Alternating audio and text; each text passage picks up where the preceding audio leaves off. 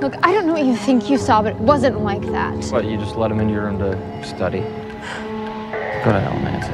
Come on, Nancy, let's just leave. You know what, Bryce? I'm actually kind of impressed. I always took you for a queer, but I guess you're just a little screw-up like your father. Oh, yeah. Yeah, that house is full of screw-ups. You know, I guess I shouldn't really be surprised. A bunch of screw-ups in your family. I mean, your mom. I mean, I'm not even surprised what happened to your brother. I'm sorry I have to be the one to tell you the buyers. Their family is a disgrace to the entire... Kick his ass, man!